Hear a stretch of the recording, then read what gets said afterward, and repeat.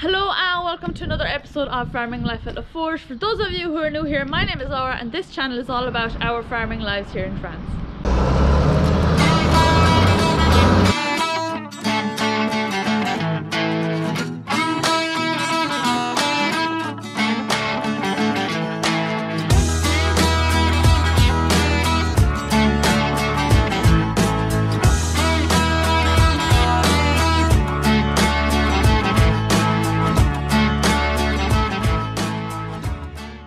So on today's episode, first up, Dad will be giving you a tour of our servicing shed, so basically showing you everything that he has in there, and then I will show you what I am doing over on the other farm over in Montreux. So we're doing up the houses, so you'll get to see whereabouts we are with that, and then at the end of today's video you guys will get to see dehorning cattle. You might have already seen on the tour of our cattle that some of the heifers had horns on them, so we're taking them horns off today, and you'll see that at the end of today's video.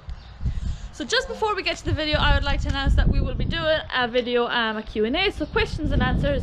So you can leave any questions that you have down below in the comments, contact me on Instagram or on Facebook, leave a message and we will hold back a list of questions to answer for. So if you have questions for me, Mum, Dad, or just general questions about the farm, and we will answer them, maybe not in the next video, but in the video after that, as the next video is all about muck spreading and it's already being edited. So now let's get to the video. Here is our 110 New Holland digger. Have it in for service. It's come back over to the other farm now for a few weeks. Have a bit of work to do there over the winter. We're changing the oil, all the filters, checking all the hubs, just blowing out radiators, no air filter. The engine oil is 110. I don't know, the engine oil is 10W40. It withstands more heat because the summers are fairly hot here. And that's all about that. You've seen it working there a few times. Like it well. And hopefully I'll be able to show you shortly pulling it after the trailer when I'm going around from job to job. So this is our little trolley with we have the gear oil here for the hubs, it's on air, and we have the grease on air. So actually they were all in the other farm. We have other ones here ourselves in the other workshop, and they're awful handy for that. Then this is more of less our service shed. We keep aisles and that, and when we're parking in something, if we're servicing, sometimes could go on for a day or two because we'll be at other jobs. This is our oil area. We buy enough oil around December and we'll have more stored down there because we get the VAT back, and so any buying we do before the Christmas because we only claim the VAT back once a year. That's just there, something I made up to keep the dust out of the funnels and all the grease cones and all is there. The diesel tank is up there, it's small, but the person that fills it is only down the road, so he fills it on a phone call. The pump is outside, you can show it. This shed had all lofts like that. See that bit of a loft? We left that there for storage. All this was all lofted, so you couldn't even get in a tractor when we came here first. And we reinforced the trusses in case the shed wouldn't, the barn wouldn't spread apart. So it's okay that way. These old barns are not much good for anything else, only this. These are all our spare wheels. We have nearly a spare wheel for every trailer and baler. Say it again. We have spare wheels for all the tractors and trailers and everything. So even the Manitou. That's our little square baler. We hadn't it out last year. Not bother to it. We hope to have it out this year. That's our big cement mixer for it'll hold a cubic meter. Haven't much work to do with it now. They were just old oil barrel stands I brought back from the other farm to use them. I think that's about all in here. That's our We use it in the summer. It's just one I made up myself. It's our own little diesel Bowser for going around after the Land Rover or the pickup. It just plugs into the trailer lights and works. So works well as well.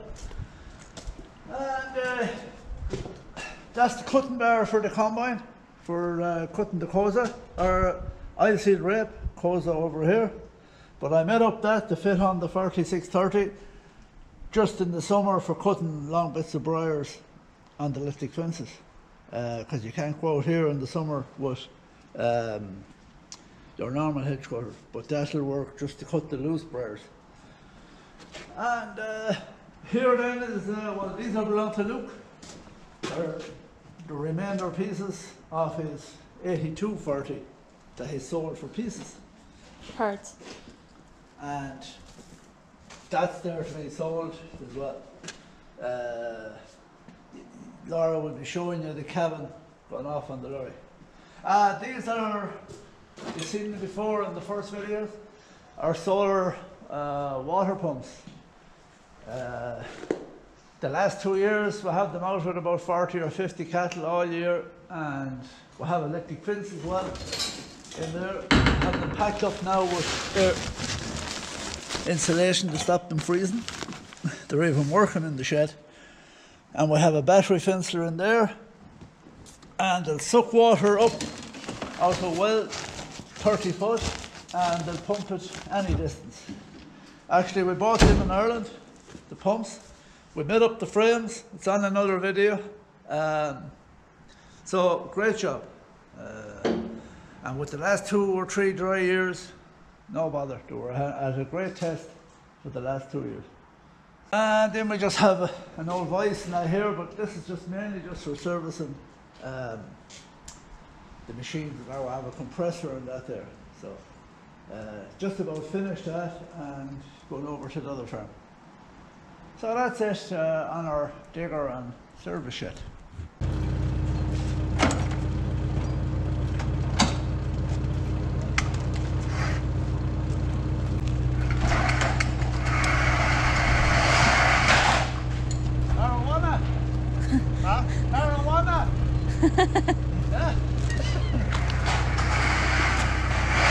Now he'll think you fucking smoke. What?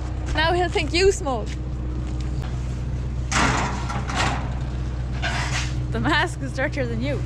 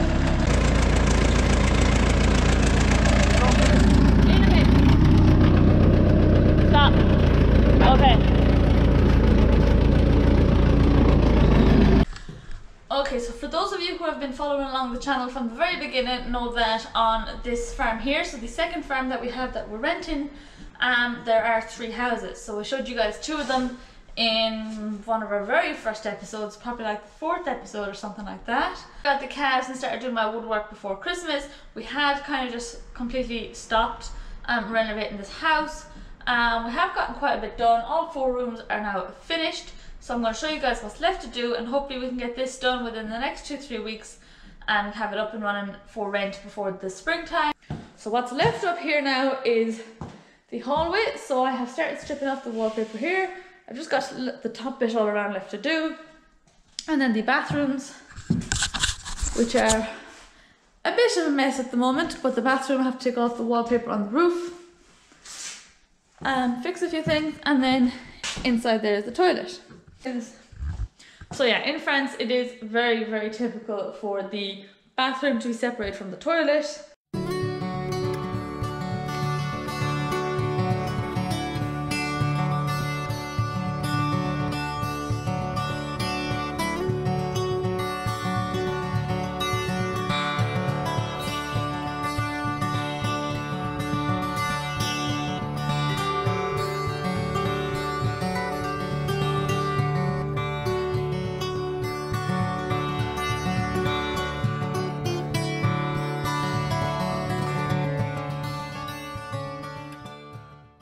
Okay, so that is the hallway finished. Now all that's left to do are the doors and the bathrooms, and that's up here done. And then I can get cracking on downstairs. So now I'm going to go up here and show you Dad. He's going to be dehorning our heifers. Some of the heifers that we bought in, they have horns. So in France they do tend to keep the horns on them. So I'll show you some clips of basically how we're taking the horns off the heifers. This is our machine for taking off horns off of job I hate. That's, you put the horn in there and you push the, it's a normal angle grinder. Made this ourselves. It's not my idea. I copied it because to buy one of them over here is about €900. We don't use it that often, thanks be to God. It's a job I hate. So we have about 9 here to take horns off because number one, we were expanding the herd and these were to be sold off last year, and then we said we keep to expand the herd. Why we take them off is number one, we have locking barriers for the cows and they find it very difficult to get in and out when you have the locking barrier. Number two, you'll always know in one pen where there's cows, one cow with horns, they're all terrified of her. And you'll see marks everywhere where she'll be poking all the other cows. And another reason is when you're handling them yourself in the bush, if you have something with big horns, you're sure to get a dart. So that's the two reasons, or the few reasons we take them off. Now in Ireland, you have to have all the horns gone. Over here you don't. So when we came here, everything had horns. And we were told, oh, they're grand. Every time we'd have cattle in the shed with the locking barriers, they were getting caught in it, and sometimes they'd break off the horns themselves and there'd be blood everywhere. So it's okay if they break off horns this time of the year because there's no flies, but in the summer, if you have a cow damages her horn or damages another cow with her horn, you have to bring them in and it's a problem with flies. So the first time we took off horns, the vet doesn't do it over here. There is a specialised crowd, but you have to wait months. They're not very plentiful. So the vet says, oh, every farmer does it themselves. And there's this wire you get. You take them off, no bother. It goes through them like butter. Well, we took 36 off one day and I did nothing for 3 days afterwards with the pains in my arm. And oh, bloody nightmare. So then I heard of this yoke. We borrowed one off a fella to take off 2 or 3 horns, and I copied it. Now the one he'd have is metal, or aluminium. This is metal. It's a bit heavier, just fits on any grinder, and well, it says €900. So normally all we'd have to do on a normal time is where if we dehorned a calf and didn't do it right, especially with the paste, you might get one horn to grow now and again, and that's the time. There's one in there, one horn. Well, I'll get it after. Yeah. So that's normally what we'll be doing. Just keeping that for. But from now, say, and into February, and with bits of horns, they're all going, because last year there was some cows with horns and we didn't take them off, and I was sorry. But before we, 2 weeks time, we'll be doing the hair test. So all the heifers here that's under 2 years old, they're going over to the other farm, because anything that's under 2, you don't have to blood test for diseases. So, and as well as that, you only have to do a certain percentage of the herd when you have a lot of cattle. So we have about 40 or 50 that we don't have to test animals, which is good. And yeah, so all these heifers will be going over, and there's cows to come back that's due to calve when they set them up in there. And so there's better facilities here for doing the herd test, and well, we'll be herd testing beyond as well, but the young cattle just ship them out of the way because they'll be over there until they go on calf next October. Okay, so I'll show you taking off one horn, because I know it's not pretty, and what they call it, you see what you think, and I'm sure we'll probably get comments on it. We don't like doing it, and the calves don't like doing it, but it has to be done. After light. Oh shit, no.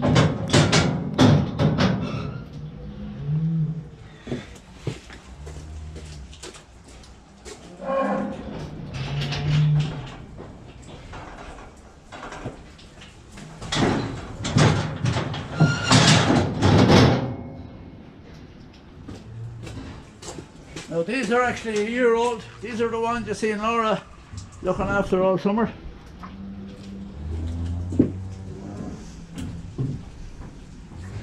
Oh, stick your head out now. That might.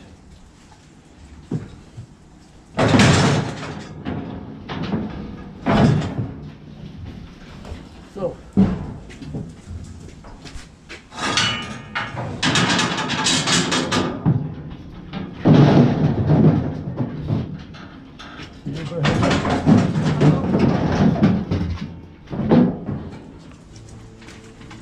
So you just leave it over the horn, like that.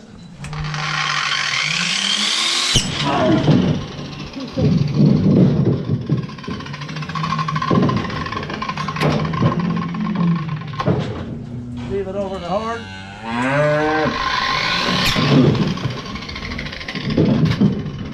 No, that was kind of painful. Now, she is bleeding a bit, so... Now go. Now, there's the horn. Not too bad. It's a bit of blood over it, so I'm going to stop that now. Sometimes they do leak, so you put a piece of twine around there and you tie it. And we take the twine off after 2 or 3 days.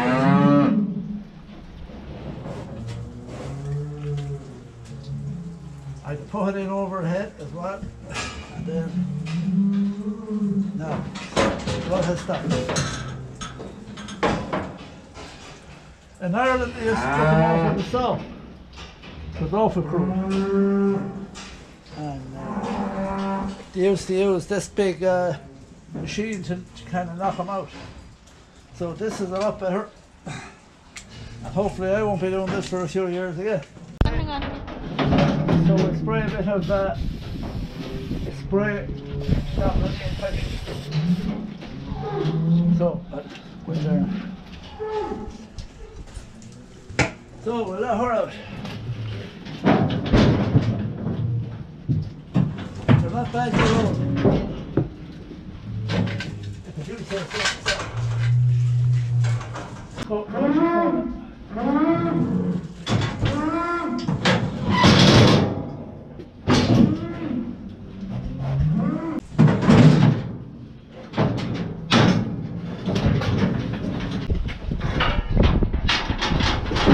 Some of the older French guys, they prefer to leave the hardens on so you know their age. So when they're about that length, they're a year old. I don't know why, because it says it on the tag. But some guys it's hard to change.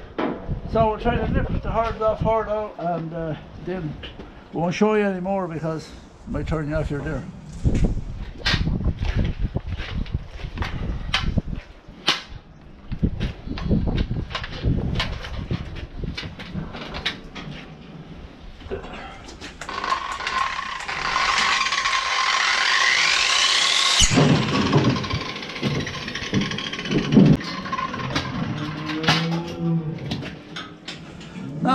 Anybody that wants a horn with La Force described into it, you can ask Laura. That'll all rot out and you'll have a famous horn from La Force. Okay, over and out. Don't ask me. Do ask. I forgot to tell you, before we let them up the crush, they were all locked in the locking barriers, and we give them the anaesthetic. It stops getting tetanus and things like that. So that's why they're not roaring, because they're numbed up. But no, they're okay. They're short and quick, it's like a dentist. Okay. So that's the dehorning over. Bit of a horrible sight to see. Not a job that anybody likes. It is more of a fright to the cattle than actual pain, like Dad just said. They are numbed, but yeah, still not nice to see. What has to be done as much for them as for us. So that's that for this week's video. I hope you guys enjoyed it, and don't forget to leave your questions down below or on Facebook or Instagram for the Q&A video. So thanks again, and I'll see you in the next one.